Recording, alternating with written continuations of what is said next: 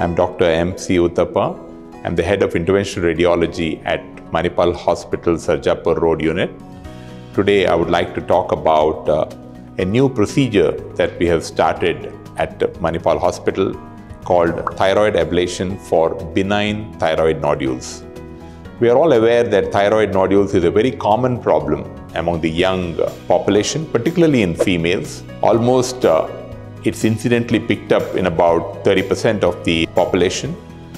Luckily for us, this is mostly benign. Almost 95% of the thyroid nodules are benign. And traditionally, when causing symptoms or having cosmetic problems, were treated with surgery. But today, we can treat this with a minimal invasive technique called thyroid radiofrequency ablation, which is done under ultrasound guidance as a daycare procedure. The procedure can be done under local anesthesia and minimum intravenous sedation.